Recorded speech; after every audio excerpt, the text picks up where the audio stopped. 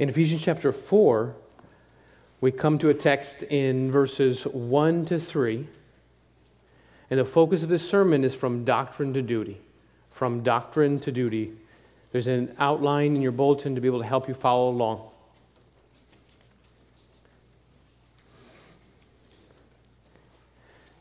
The persecuted church is not the only church that was persecuted. This church here in Ephesus was also a persecuted church. The church that received the letter of Ephesians was another one of the persecuted churches. And the Apostle Paul was not just concerned about persecution from outside, he was also concerned about strife and trouble from inside. About not only from the troubles without, but also the sin within. And as the Apostle Paul begins to give this and write this letter to the church in Ephesus, when it becomes time to give exhortations, his first exhortation is to the importance of unity in the church. So when I was a pastor here, and during church membership interviews, one of the things I always tried to cover was the importance of endeavoring, striving to work to the point of sweat for the unity in the church. So now I come back and visit, and what do the pastors ask me to talk about? But the same thing. Your pastors ask me to talk about the same thing, the importance of church unity. Because Satan can work many ways. Satan can work on the outside and work in governments and make it officially a crime to be a Christian, like in many churches and many of the people that we prayed for during the service. But he can also work inside the church and work to cause division or pride, arrogance in our own hearts. And so the Apostle Paul calls us to focus on this area now. Focus on unity in the church. And so we see here the fruits and attitudes. This morning, we'll cover verses, God willing, we'll look at Ephesians 4, verses 1 to 3, to cover some of the attitudes and fruits that produce unity. Tonight, in the evening service, we'll look at verses 4 to 6 of the same chapter, and we'll look at the foundation of unity, doctrine. Doctrine. Both of these are key for unity. Both of these are key for unity. The attitudes that are in accordance with the gospel that we have in verses 1 to 3, attitudes and actions, and the doctrines are key for unity that we have in verses 4 to 6. We need both in order to produce a unity that God would want in the local church. In the outline, you'll see that we have various points that go in accordance with the verses that we have. Verse 1, we have live in light of your salvation. Live in light of your salvation. This is the introduction, the broad brush, the broad description of our text. And then we have particulars. Verses 2 and 3, we have humility, gentleness, patience, love, striving to maintain the unity. Particulars that come out of this foundation of living in light of your salvation. So let's take a few minutes now and remember the book of Ephesians and remember the context in order to apply verses 1 to 3 and understand verses 1 to 3. So when we look in Ephesians, open your Bibles now to look, and we're going to breeze over Ephesians 1, 2, and 3. For many of you, you know Ephesians well. Some of you don't know it that as well as others. So let's just remember some of the highlights here of this book, because if we don't understand chapters 1, 2, and 3, you can't really understand the verses about unity that we have this morning. So let's take a few minutes and remember that. If I'm going to tell you a story of the 1700s and the colonial times with people with wigs and people with weird pipes and weird dresses, it's good to have the setting. It's good to have the setting and to explain a few things before I get into the particulars. And it's the same here. We're going back in time to a letter that was received by a persecuted church in Ephesus in an ancient time. And so we remember here, when we look over the Bible, we remember what the Apostle Paul spoke about. We remember he served in this church for some time, up to 3 years, serving in this church, laboring in this church. And now he's writing this letter that's going to be received by another local church, and he is going to write about the glory of Jesus Christ. The glory of Jesus Christ manifested in a particular way, in the calling of his church, as his church is in union with Christ. And he's going to talk about particular blessings. He wants to talk and write about particular blessings, and in chapter 1, he writes about blessings of election, blessings of the Father, blessings from the Son, blessings from the Spirit, blessings that we have in Christ and only in Christ. And he talks about grace upon grace upon grace. Grace that we have to be chosen before the foundation of the world. Grace to be redeemed. We're not slaves to sin anymore. But in Christ, the Christian has freedom from slavery to sin, to obey him and live for him. We have an inheritance. We have the Spirit, who is the guarantee of our inheritance, the first fruits. By the Spirit's work in us, we have a taste of something future to come. Blessings, blessings, blessings of grace. All these things are God-centered, things that God did, that we didn't do. And then we see in verses 15 to 23, we remember this hope and an inheritance and the great power that he manifested in this salvation. Not only in his humility in the work on the cross, but also his exaltation. And we remember that we receive blessings because of his great power sitting at the right hand of the Father. And then we look at chapter 2, and you all looked at chapter 2 in the past, not that long ago, thinking about how we were dead in sins. We had the inability and the corruption, the complete corruption. We were in a state unable to save ourselves, unable to see that we needed to be saved. Completely dead. Not partially dead, not a little dead, but completely dead. But God, in verse 4, but God, what a great contrast. God made us alive. God made us alive completely by grace. He gave us a gift of faith, not of works. And this, what it produces, is good works. But note how the Apostle Paul doesn't explain the good works. He says we were made for good works. So then in chapter 2, verses 11 to 18, he speaks about, this is the little, verses 11 to 18 is the middle child, the forgotten part of Ephesians. Lots of people remember verses 1 to 10 and total depravity, regeneration, being born again. By grace you're saved through faith. But many people forget 11 to 18. We love this middle child, the forgotten part of Ephesians that teaches us about reconciliation. What were we? We were also at war with God. Not just a problem inside. We had, in ourselves, we had a greater problem. We had a problem of war with God outside of ourselves. A problem with Him as our enemy. And by His work on the cross, He reconciled us together. And not only reconciled us with God by accomplishing a work outside of us, by the work on the cross, but He also reconciles us together.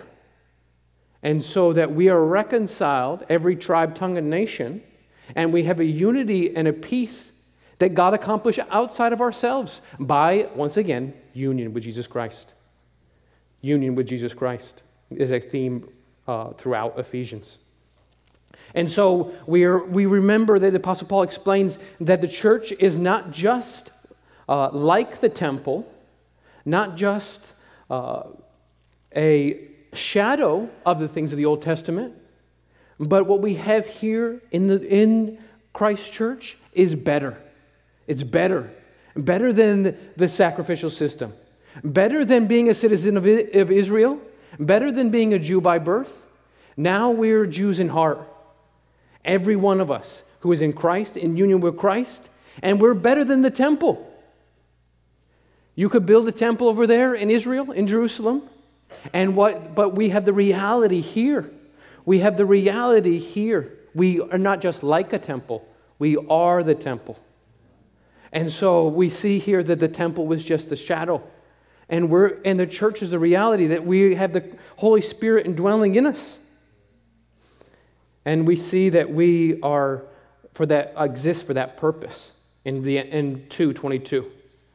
In whom you are also being built together for a dwelling place of God in the Spirit. The presence of God is in us. And the Apostle Paul speaks of what a blessing it is in chapter 3 to be in the ministry, to be able to preach the unsearchable riches of Christ. And then in verses 14 to 21, which Jerome read, he exults in the exaltation. He has great joy and expresses that joy in a prayer of praise, describing what God has done in making us in union with Christ, describing the glory of Christ manifested as he saves the church, and then gives him praise. At the end of chapter 3, now to him who's able to do exceedingly abundantly above all that we ask or think, according to the power that works in us. Not only the power to save us, but the power to persevere us in the faith. To him be glory in the church by Christ Jesus to all generations, forever and ever. Amen. Just to read it, just to hear it by the ear, is to be brought to the heavenlies, right? You feel like you're hearing the Apostle Paul pray. Or you're with him as he's seeing a vision of heaven or something like that. And you say, yes, yes, and you're brought to see a piece of the glory of God. And then he brings us down to earth again. He brings us down to earth again. Martin Lloyd-Jones talked about the difficulty of going from 3:21 to 4:1. That some like to stay at the doctrine. And they like to think about the beauty and the order and the glory of thinking about God and his work and what he has done. And it's hard to come down, as it were, and Martin Lloyd-Jones uses the example of the transfiguration. And then it's hard for the disciples to see the transfiguration and then come down to the nit and gritty of going to work tomorrow. Others, when they come to verse 1, they say, yes, something simple. I understand this. Tell me something practical. Tell me something that I can apply and do. And what we want to see here is there's a need for both. There's a need for 3:21. There is an absolute need for chapters 1 to 3. And there's an absolute need for verse 1 and all of the rest of chapters 4, 5, and 6 of Ephesians, the practical application of the Word of God. And so we're at a crossroads here. We're at a great change in Ephesians. And we need to take a moment and stand and look back at where we were and look forward at the next valley. Because in order to understand and apply it rightly, we must appreciate, must value, must apply both. Some of us are prone to be attracted to application or to doctrine more than one or the other. Many of us, most of us, are attracted to one a little more than the other. Perhaps because one is easier for us. Perhaps it's easier for us not to work hard to understand systems of doctrine. And it's easier for us to understand. Or perhaps for some of us, it's enjoyable thinking about the complexities and the beauty of doctrine. And in reality, we have to humble ourselves to apply things in our lives. The truth is, both of us probably struggle with one or the other at different times. If we have to admit, both probably we're guilty of both. We're guilty of both at various times. Maybe in family, or maybe at church, or maybe at work, or maybe we struggle with a different one. But in reality, if we admit the truth, we can struggle with both at different times. So the Apostle Paul says to be a Christian is to have both. To be a Christian is you need to understand both. Because if you don't struggle and work to understand the doctrine, you just want to get something practical, you will be prideful, you will rely on yourself, you will understand that God has given you the will to do, and that is all from His grace. If you don't understand the doctrine of His grace, in the complexity, and you won't work it hard to understand it, you will be arrogant, you won't be able to persevere. You won't have the hope of the doctrine. If you just want the doctrine, then you know that you are offense to Christ. That's not what He wants. He wants you, what hypocrisy it is, to understand the beauty and the complexity and the glory of Christ and then not be changed by it. True Christianity is based on the reality of what Christ has done. Doctrine, the reality that exists, that works itself out in a changed life. The reality of that doctrine is manifested by Christ actually changing real people in real time. Doctrine to duty, indicative to imperative, creed to conduct, exposition to exhortation. This is Ephesians 4:1. Let's drop into verse 1. Let's drop into verse 1 and let's take a look at the foundation. Let's take a look at the broad brush, the broad description of the broad introduction to this second half of Ephesians that describes the application. We read verse 1, live in light of your salvation, the title, live in light of your salvation. Paul says, I therefore, the prisoner of the Lord, beseech you to walk worthy of the calling with which you were called. We can see the broad description here, right? Of verse 1. Live in light of your salvation. Live in light of your salvation. We will take it word by word. First we see I. I therefore.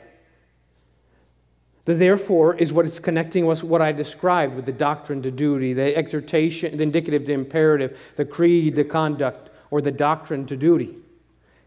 The therefore is what we described in the introduction. The I, we remember that Paul was a member of the persecuted church. I, the prisoner of the Lord. Paul wants to add some gravitas or some heavy impact to his words. And imagine Dr. Carl was praying for the persecuted church. Now imagine we have a visitor from a persecuted church come up and preach. Imagine a missionary from a persecuted church or Pakistan. And he describes how the pastor was killed and how the deacon had to become the pastor. And he describes a real story of, imagine the weight it would give to what he's saying. Well, that's what the Apostle Paul is doing here. He's writing the letter and he says, I, the prisoner of the Lord. He can, as he moves to write and he frees his elbow to write the letter, or as he moves to dictate the letter, either way it was, to someone who's writing for him, it's as if he can remember the chain that connects him to the Roman soldier as he's in house arrest in Rome. And he hears the chain as he says, and as he thinks and writes, right? I, therefore, prisoner of the Lord. He wants them to hear the chain in order to get the seriousness about what he's about to write. To say, listen up, listen up.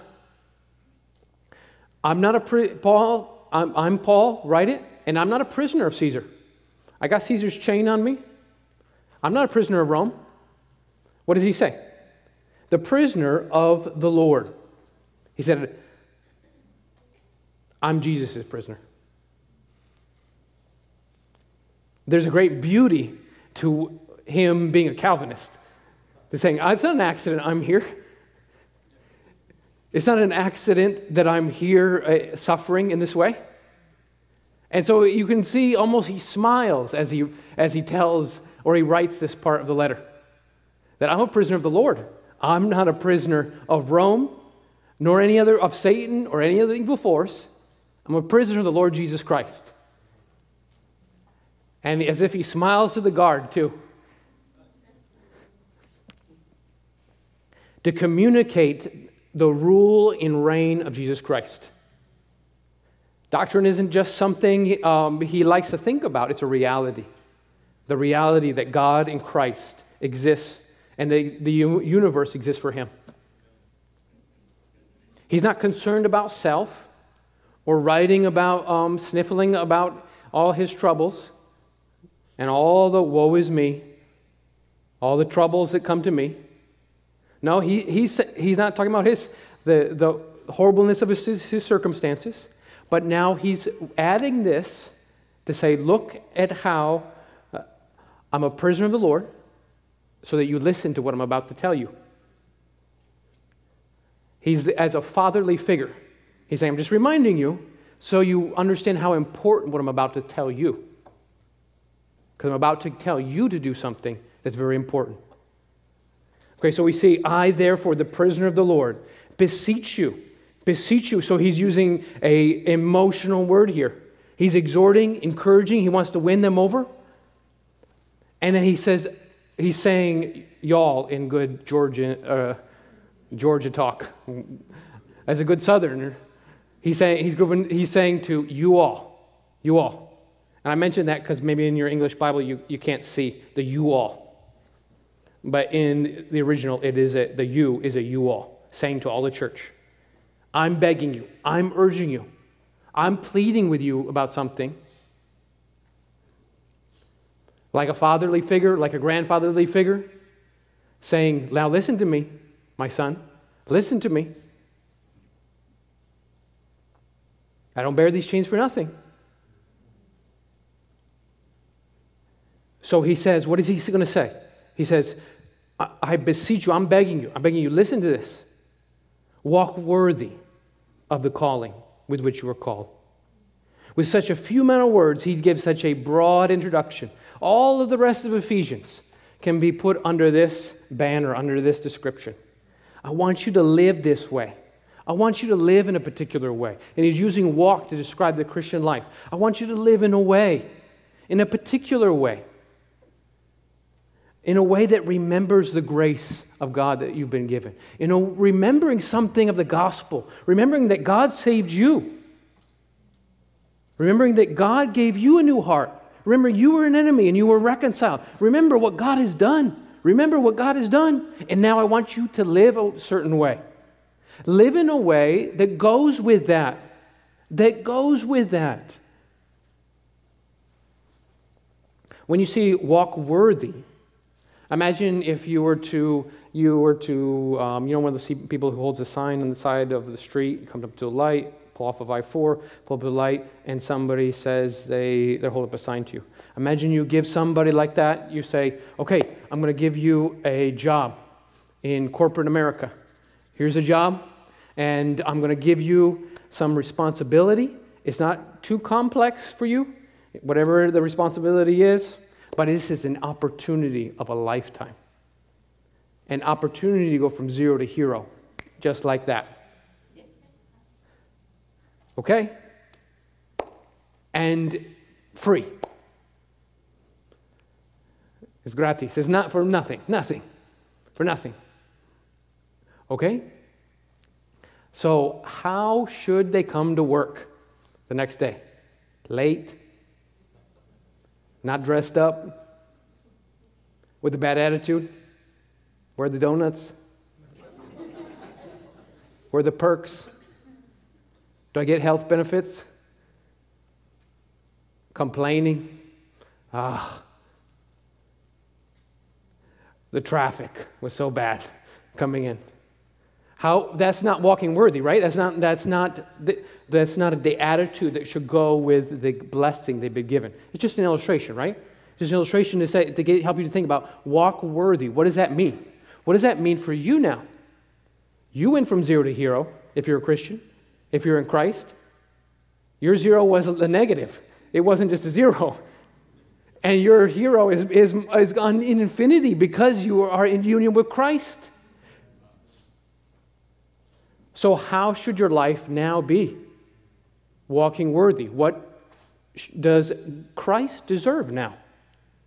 What attitude should you have? And so he gives this broad description. And so he says, walk worthy of the calling. And the calling is another term used generally here to speak of salvation. Speaking of the effectual call, the work that God does alone in salvation. In the general call, as the gospel goes out, the Holy Spirit works in the effectual call. In the midst of that general call, He's the one who works by the Spirit to cause some deaf ears to hear and some blind eyes to see, some stony hearts to be taken out and the hearts of flesh to be put in. He does this miracle in the midst of the general call as the gospel call goes out. He does it irrevocably and in a holy way, in a way that brings hope. And then he says, walk worthy of calling with which you were called, to cause them to remember. To cause them to remember.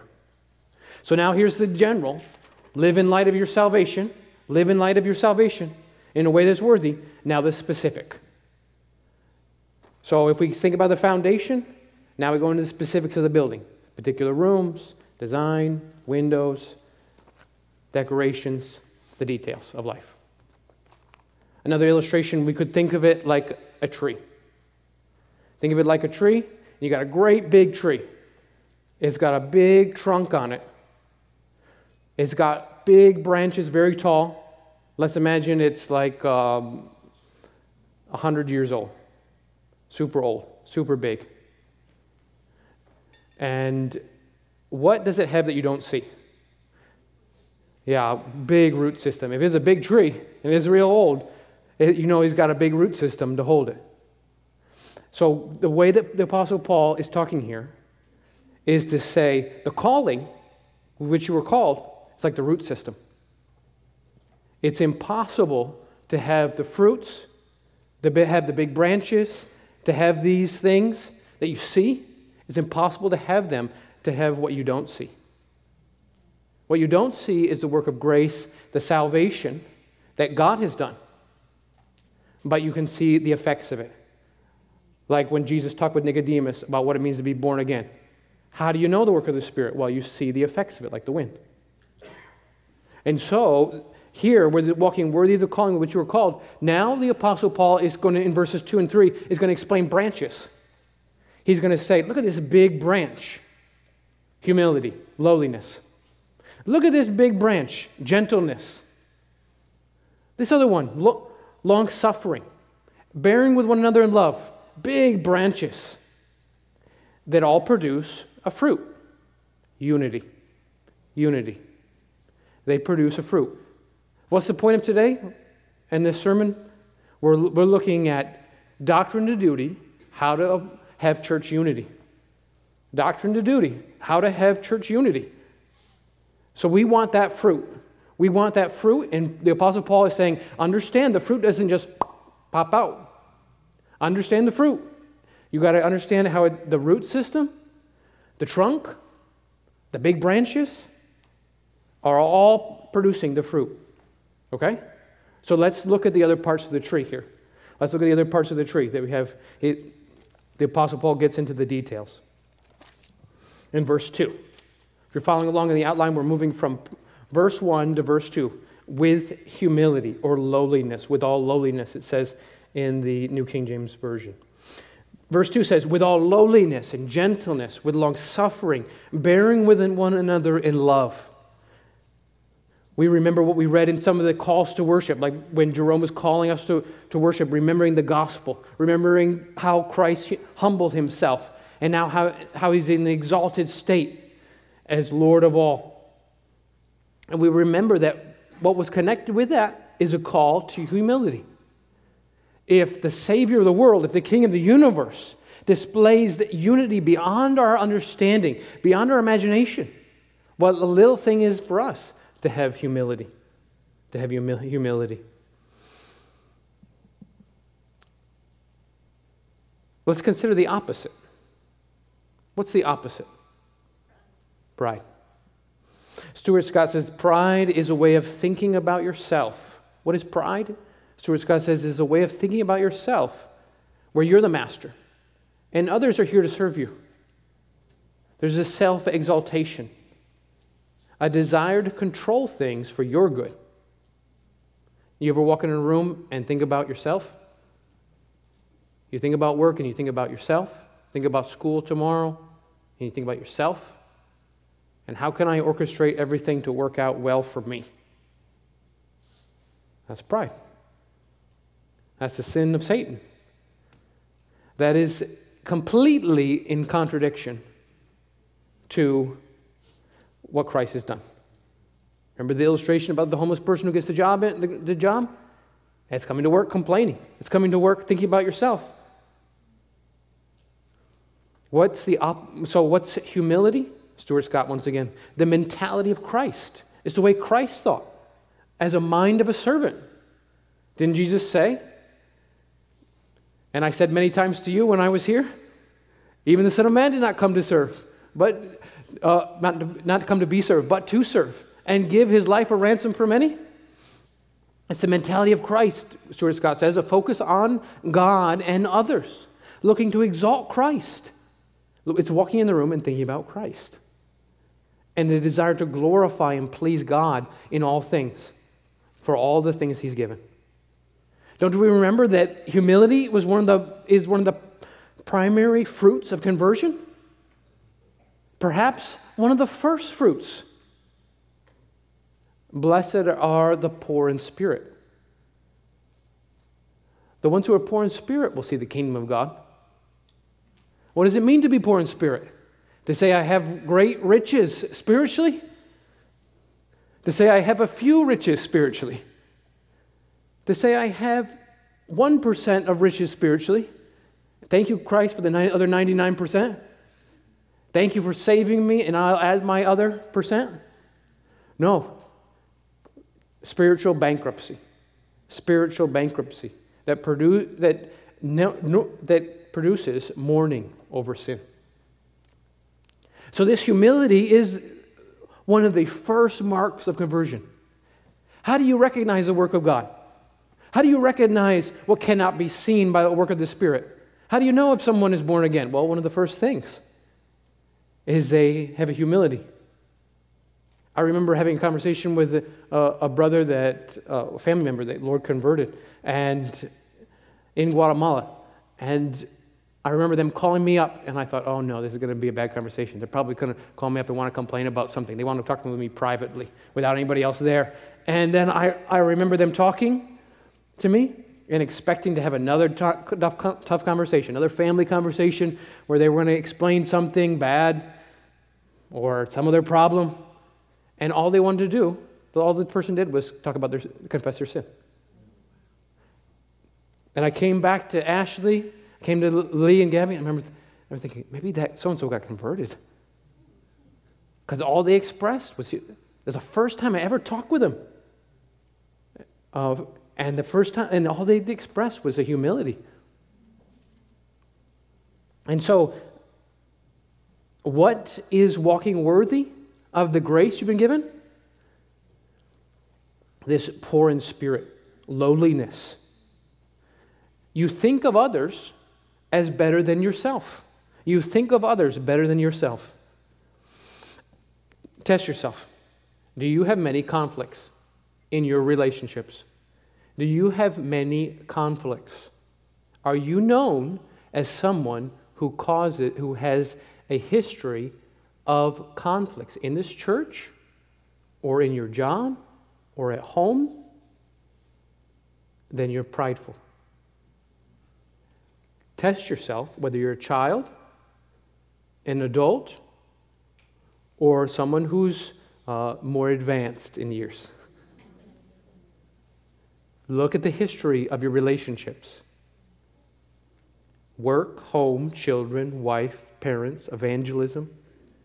Jesus had many conflicts, but a prideful person is marked by sinful conflicts, where they've not spoken with gentleness, not with patience, not had love, and that they have been the cause of many conflicts in part. Pride causes conflicts. Okay, so when we think about our tree, we got a tree, right?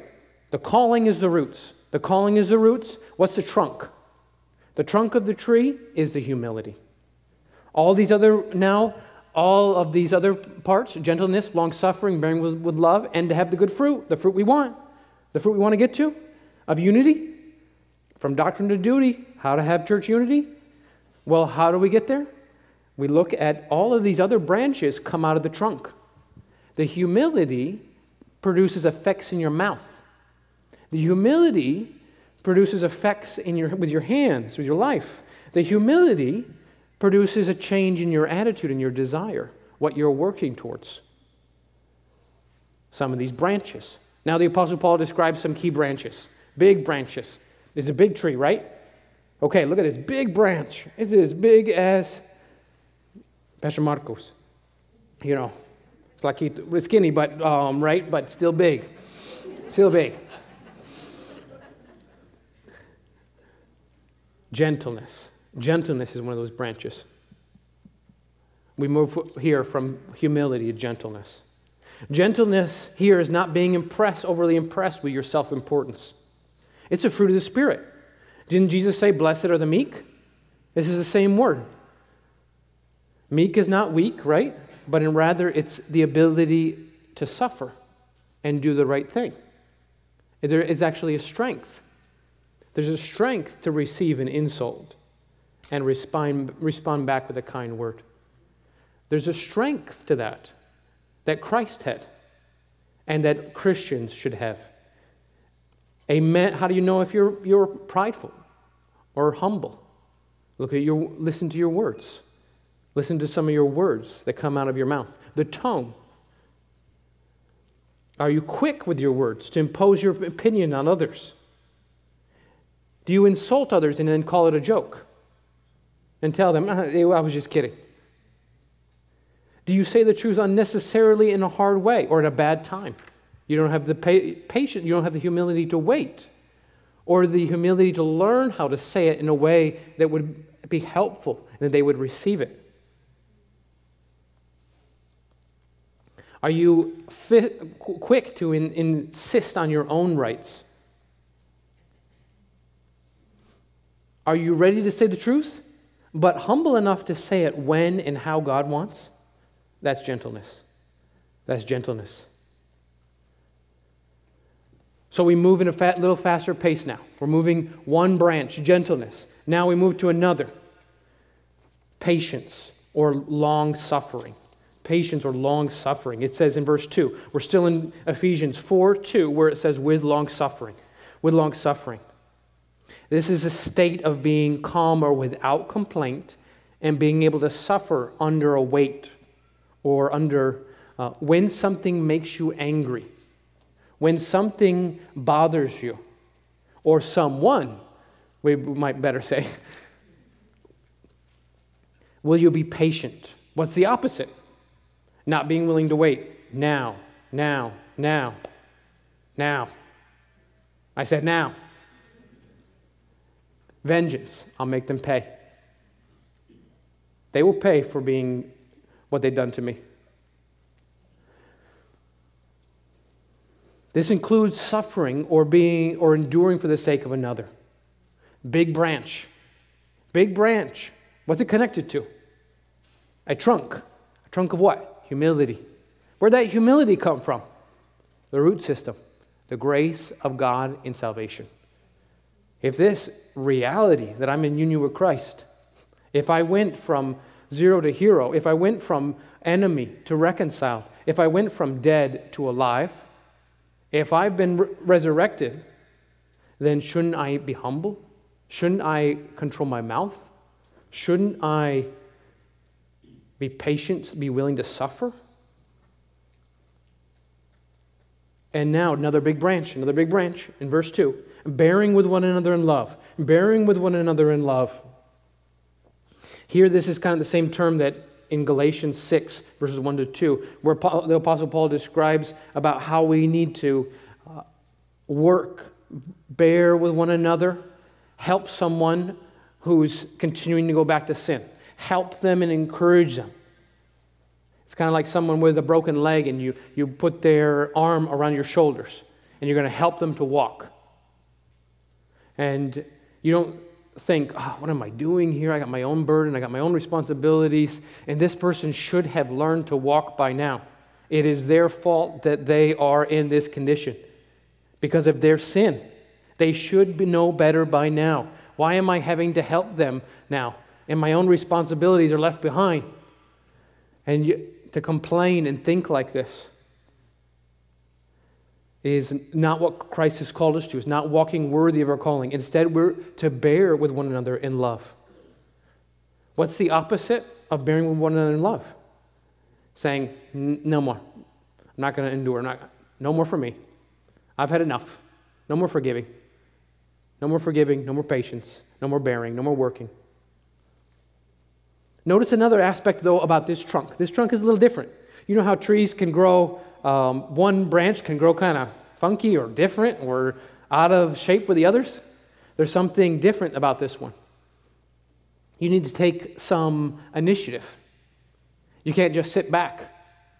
Bearing with one another in love means you're not okay if you just say, if you're not serious about resolving conflict, if you're not taking the initiative. Doesn't the Apostle Paul say love is patient, love is kind in 1 Corinthians 13? What is the kindness but taking that initiative? Okay, so we're called to have church unity. What do we need? We need to understand this tree. To understand this tree, we need to understand how we need one key branch is you need to get up, get out of bed, get out of the house, get up and act and work, communicate, sit down and talk with someone face to face, and have a conversation that you don't want to have. It would be so much easier just to sweep it under the rug. So much easier just to pretend like everything will be fine if I do nothing. That's not love. You need to take the action. You need to take the inaction if you want to have church unity. If you're going to have unity with your brother, unity with and reconciliation with your brother is the appropriate fruit of being reconciled to Christ. It is walking worthy. You can't listen to your feelings. You can't just sit back. You have to fight your sinful feelings. You have to remember the grace that God has given, not only to give you life, but to give you the grace to persevere. You must ask God to give you the grace to pray for this person that you don't want to pray for, or you only want to think bad of. You have to fight your own sinful feelings and trust Christ. Okay, we've spoken about the root, the trunk, the branches, humility, gentleness, patience, love. Now we get to the fruit. The fruit. Why do you have a lime tree? Why do you have a mango tree? Why do you have an orange tree? Why do you have a fruit tree? Well, let's get some fruit, right? Let's get some fruit. Yeah, Jerome knows about vegetables and fruit. He's got garden. You've been to his house, you know about some of the fruits and vegetables he's grown. Why do we have that? Let's get some fruit, right? Here it is. Here it is. Endeavoring to keep the unity of the Spirit in the bond of peace. We've arrived at verse 3. Here's a strong word, endeavoring to keep the unity of the Spirit in the bond of peace. This endeavoring is maintaining something, keeping something. There's an intense effort here. Taking pains is what when endeavoring means. Eager to do something, motivated to do something, working to the point of sweat to do this. What is it? Keeping the unity. Keeping the unity. Notice how it says keeping something, not creating something. Isn't that great? Because we're keeping what the Spirit has given. The Spirit, when He saves, He gives us a unity. The unity amongst Christians is something God has given by His grace. Now we have the responsibility to maintain it. Remember our illustration of the guy who gets the job, right? You've been given it by grace. Now you need to work. You have a responsibility to work in it. Or if you've been given like washing something, yourself, a car, a house, cleaning a house. There needs to be a maintaining of something that God has given here. That's what God is calling you to do. What's the opposite of verse 3? What's the opposite? Think with me now. Think with me now. Doing nothing. Doing nothing. Not just causing fights. That's like an extreme opposite. Not just being prideful and causing fights. You know what the disobedience and the opposite is? Doing nothing. And thinking you're good. I don't cause any fights. Yeah, but you don't communicate and you don't reach out and you don't pursue your brother and you're not there to be with your brother. You're not loving. You're not sacrificing. You're not willing to sacrifice. There's endeavoring means you got to work. Endeavoring means you got to take it up and take the initiative. And you remember that it's all by the grace of God, by the Spirit, unity of the Spirit, and in the bond of peace. Here the Apostle Paul, remembering his chains once again, thinking, oh, we're not chained to a Roman guard. We're not chained, I'm not a prisoner of, I'm gladly chained to this work. I'm gladly in bonds to this work. I'm gladly chained together with you, brother, by the Spirit and these attitudes and actions that he is calling us to. What a beautiful tree. This is our tree. As we come to a close, what have we seen here today? What have we seen here from today? A call from doctrine to duty, how to have church unity. A call from doctrine to duty, how to have church unity. We've seen living in light of your salvation. We've seen what the call, what our responsibility. To have a humility that is in accordance with the salvation we've been given. To have a gentleness, a patience, a love, a striving. So now let's move from the exposition to an application. So applications. What about you? What are you going to do? What are you going to do? Are you here to watch a show? Or are you here to commune with the living God? Are you here to mouth some words? Have friends? Or are you here? Are you here because your parents tell you got to be here? Or are you here to hear from God and to commune with Him? What does He want from you? What does He want from you? If you're a pastor or a child, deacon, just a regular member, what does He want from you? What if you're unconverted here today? What does He want from you? If you're unconverted, you're not a Christian, what He wants from you is to be reconciled to you. To see the history of all the conflicts in your life. Why have you been unable to live without anger in your heart? And a series of conflicts with your brother, your sister, your parents, your co-worker. Or maybe even somebody in this church. Why is it that your life is a trail of broken relationships? Why is it that you have to walk into a family gathering and things be awkward? Why is it? If your life is marked by this conflict, it's a sign of pride. It's a sign of not having humility of conversion. So what do? Do you try harder? Do you say, I'm going to be a better person? Or do you say, I don't have the ability. I'm dead in my sins. Do you admit the seriousness and the depth of it?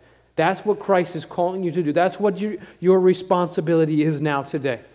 Is to say, to cry out to God and to say, I am dead. I am dead and I don't have the ability to do what you want me to do, God. Save me. Give me that heart. Give me that heart. I have no fruit on my tree. Be willing to test yourself and ask yourself, examine yourself. If you're a Christian here, think about different areas in your life. Home, Cornerstone, other believers.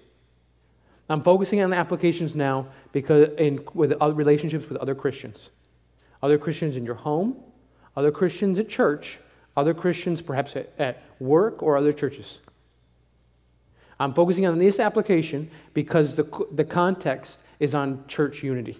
The context is Paul to the church, particularly calling them that the first application, if you understand the gospel, here's the first way to apply it in the local church, in the nitty-gritty, sweaty, stinky local church. And why do I use nitty-gritty, sweaty, stinky? Because it's hard to persevere in the local church. It's hard to persevere in the local church. In fact, let's say impossible. Impossible to persevere in the local church apart from the grace of God. Apart from the grace of God. So how is that grace manifested? Right now, in you humbling yourself to think about these different areas. Because you probably are more guilty in one of these areas than others. Have the humility to go home and ask your wife or ask your husband, which of these in verse 3 do I need to grow in? Humility, lowliness, gentleness, long-suffering, bearing with one another in love, endeavoring to keep the unity. Maybe you'll hear something that is not exactly what you'd want to hear. Or maybe you'll hear a surprise. Will you have the humility to go and ask someone who knows you well? Will you have the humility to consider your work, these different spheres? Ask your small group leader. Ask a pastor. As a pastor, you can ask another pastor.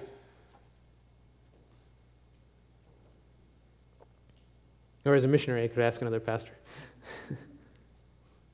Have the humility to think about these areas. So what have we seen today? What have we seen today? Many practical things. Many things we've looked today and heard from the Apostle Paul from a prison cell. And what is on his heart? What does he want to communicate to this persecuted church? He doesn't speak about the persecution outside. He begins by talking about the trouble inside, the importance of unity. So when we move from doctrine to duty, how to have church unity, and we think about how Christ wants us to live in light of our salvation. He wants us to live this way. He wants us to live with humility, lowliness, gentleness, long-suffering, bearing one another in love, endeavoring to keep the unity of the Spirit. And we need to apply it now. We need to apply it in our homes. We need to apply it in our church.